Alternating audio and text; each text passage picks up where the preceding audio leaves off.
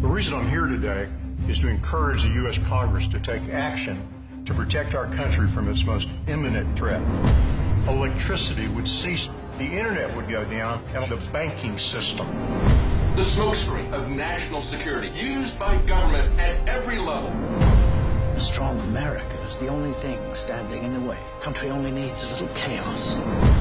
We have a fog that has descended on our entire nation. Hello, Mr. President. Now is the time. The average American family only has 3 days of food. We need to talk face to face. This is important.